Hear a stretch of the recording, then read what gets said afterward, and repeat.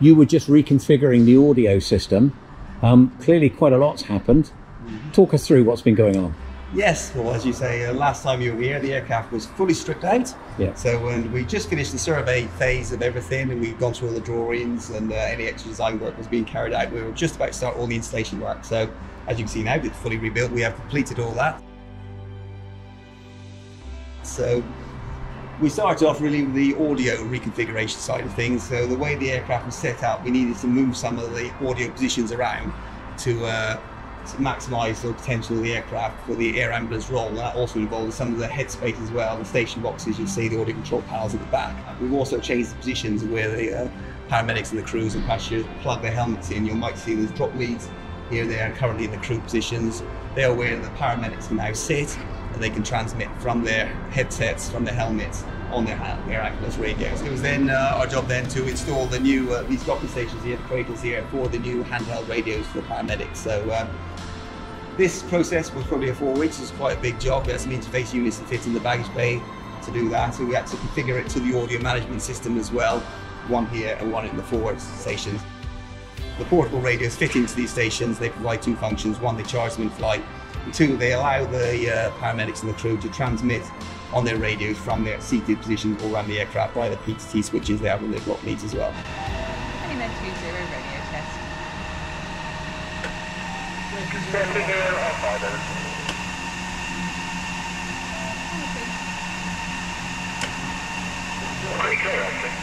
This is the bracket here for the Lucas chest compression device. So this stores and secures it in place,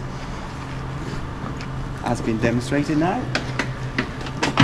So previously it was stored above our other primary bags. It wasn't an ideal location for lifting in and out, so we've managed to adjust it to get it behind the seat here for better storage, but it also gives us faster access to it when we land on scene, and it means that we can insert the utility shelf now and have somewhere to place our drug syringes in flight so that we can use them safely. We have a dual shelving unit, so these are being made slightly wider, slightly broader, so you can adjust them for your baggage and hold in with the straps here, as you can see.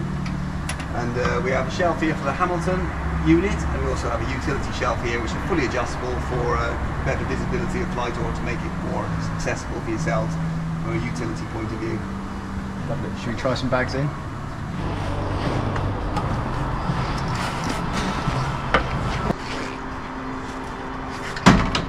So these are our main equipment bags that we take to scene. So the blue one carries all of our trauma dressings and our drugs, and the red one is our airway kit.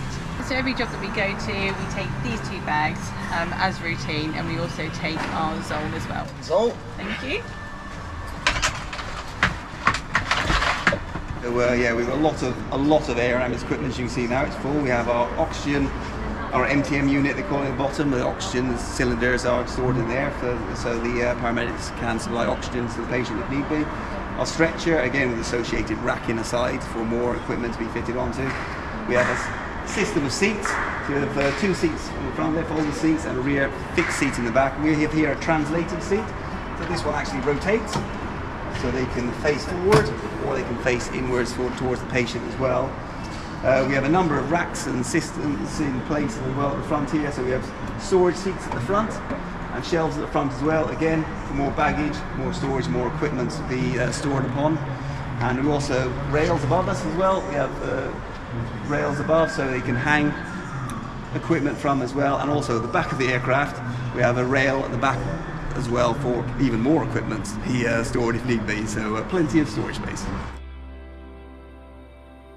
So essentially we've looked at our original aircraft, looked at how we stow the bags and the kit and all our ancillary equipment, and we've made subtle changes in order to enhance the ergonomics of the aircraft, the way that we can work, and the way we access all the kit and the bags to make our own lives a little bit easier and to speed up the patient care, both to scene and from scene and whilst in flight. We need rapid access to our kit. What we've learned from the new aircraft is that we could make subtle changes to the interior design to make our lives a bit easier and be able to access the equipment more easily and be able to see the monitoring more easily from our seats. It's been a case of bringing all of our spare equipment up with us and trying it for size in the racking, because it's never been tried yet to date in this aircraft, and it's a case of testing out the intercom systems. We've got our helmets with us, we'll plug the power into the aircraft in a moment. We'll have a chat with our control desk through the intercoms to make sure the radio systems work properly, and we'll speak to ourselves as if we're discussing a job with a crew on the ground, for example. So once we're happy with all the equipment, the next step is we bring our new AW169 back home to Cornwall. So yeah, it's been an absolute pleasure to be involved in. This air ambulance now is going to go into operation. It will double the fleet in Cornwall, so you're now going up to 2 aircraft, and yeah, to be a small part of that now too. Yeah, it's been a real pleasure. It's been a real privilege.